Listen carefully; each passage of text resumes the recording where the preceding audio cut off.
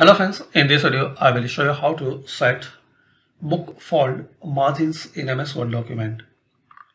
So click on page layout and here margins, then click on custom margins.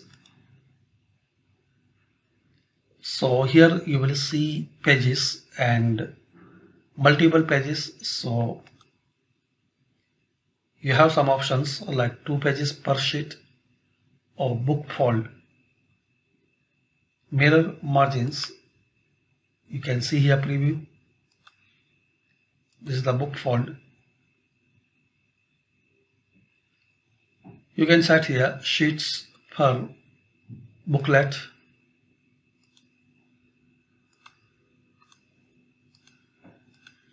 Best thing, you select auto, then click on OK. You can set as default, then click on OK. So this way guys, you can set book fold margin in MS Word document.